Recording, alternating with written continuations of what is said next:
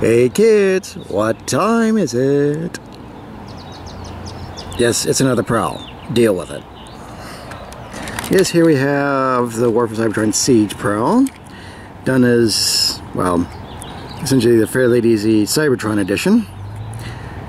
Little strange, little, especially when it comes to the fact that there's very little paint on this. At least that's how it looks.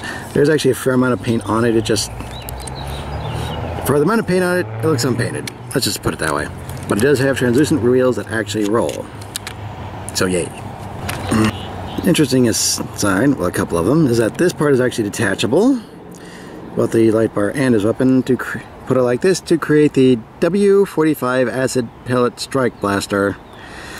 And it says axe mode instructions, but that does not look like an axe to me.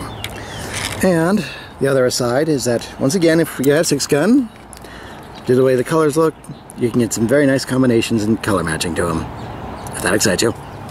Okay, since we got this part of the transformation done already, we will continue.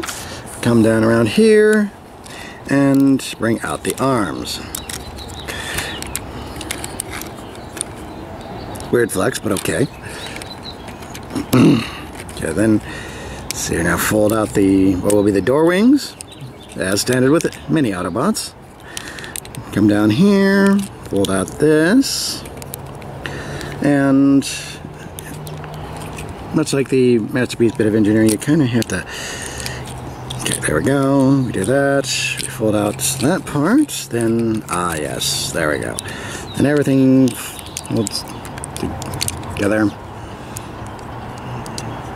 Okay, I know that this goes together because that's where, okay, there it is, that goes in here, then fold it down, no, yes, yes, okay, good.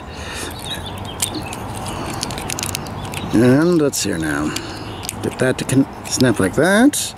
Bring these arms this way, and yes, indeed, that is indeed a Prowl torso. Continuing on downward, do the miniaturized version of Masterpiece Engineering. You bring all this down, fold it out, and like so. And then you come back here, where he does have heels. Twist this around. Get him going here, put the gun in his hand, and there we are. Sort of. Yes, Prowl, robot mode. Yippee skippy. And since this line is festooned with characters that are what are also weapons, i.e. target masters, you can have them in his hand, or you can fit, again, a large number of either 6-gun or COGS weapons into one of the many ports on him.